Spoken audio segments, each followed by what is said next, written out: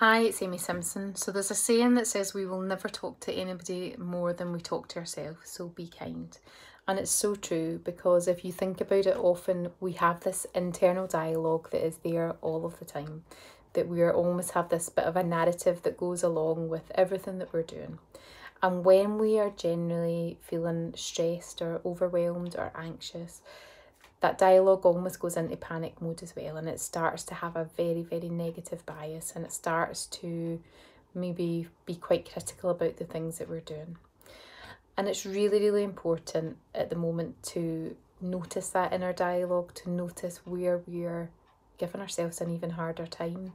So maybe at the moment, there's so many unknowns. We're just, as we're coming out of lockdown and we're starting to kind of look at that whole kind of recovery and renewal of how we return to what is going to be the new version of normal.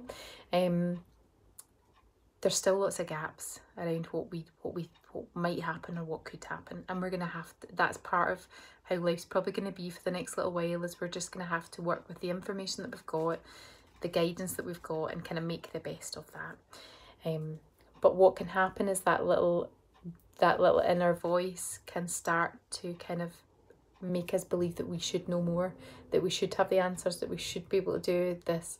And it's just recognising that that is just part of when the mind is overwhelmed.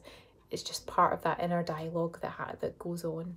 And I often ask people to begin to look at that as if it was somebody that so if it wasn't just this little voice, inner dialogue that's in your mind, and it was actually somebody that you cared about. So a friend, a colleague who came and spoke to you and said, this is how I'm feeling, and I'm worried that I'm not doing enough. I'm worried that I should know more about what I'm doing, or I'm worried that I'm not going to get it right, or any of that. Probably a bit more harsh than that.